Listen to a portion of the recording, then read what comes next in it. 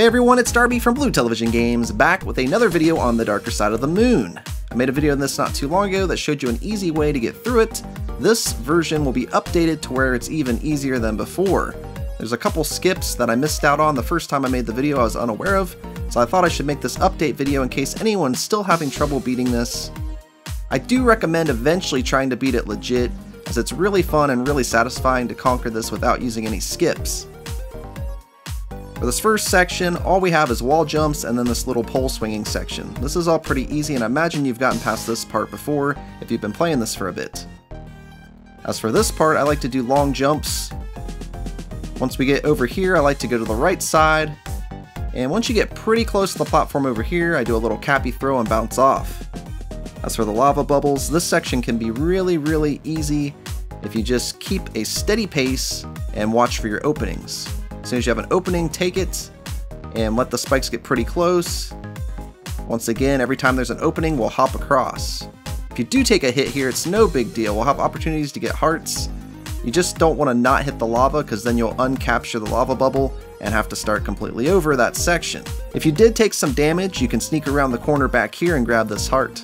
Alright, now we want to capture this uproot. You can actually get through this whole section without the uproot, but if you're having trouble with this, chances are you're going to want to take the easy route, and we'll just go ahead and use the uproot. As long as you stay moving pretty quick here, this section is quite easy. These guys will not get to you in time. Hop up here, push the platform up, and jump over. Now if you did take a hit back here and you're feeling a little nervous, you can hop up here and grab yet another heart.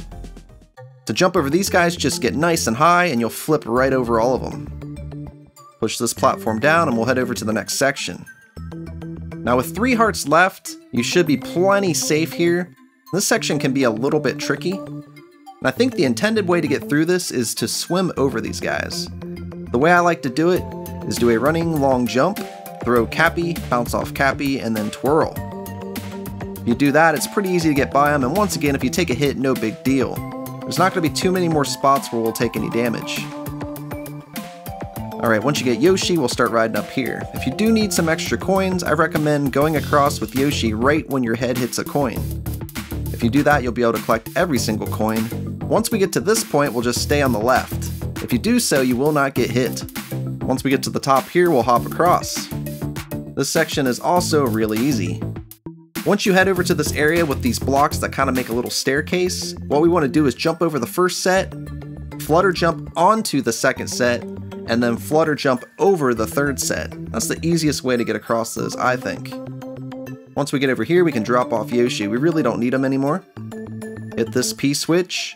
And believe it or not, we are almost completely done with this challenge. We're going to be skipping a lot of stuff from here on out. So here's one of the big major skips I missed in my first video. I like to collect the coins here first, as when you do a homing cap throw, it will target those coins and it's going to mess this skip up. Once we get here, we're going to throw Cappy straight out, hold down the throw button so Cappy stays in place, and then we're going to backflip up here, land on this platform, and shake the controller so that we do a homing throw onto the scarecrow. Now let's try it. Throw, backflip, shake the controller, and with this skip, we'll bypass the whole tricky wall jumping section. If you did manage to take damage somewhere, go ahead and snag yourself another heart right here. Now we have a part with the gliding.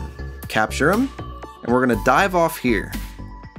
And if you keep shaking the controller, you will stay at the same altitude, but if you get nice and low on one of these tornadoes, sometimes it'll shoot you high up into the air. Since there's 4 of them here, we're going to go ahead and try again on this one, see if we can get shot up into the air nice and high.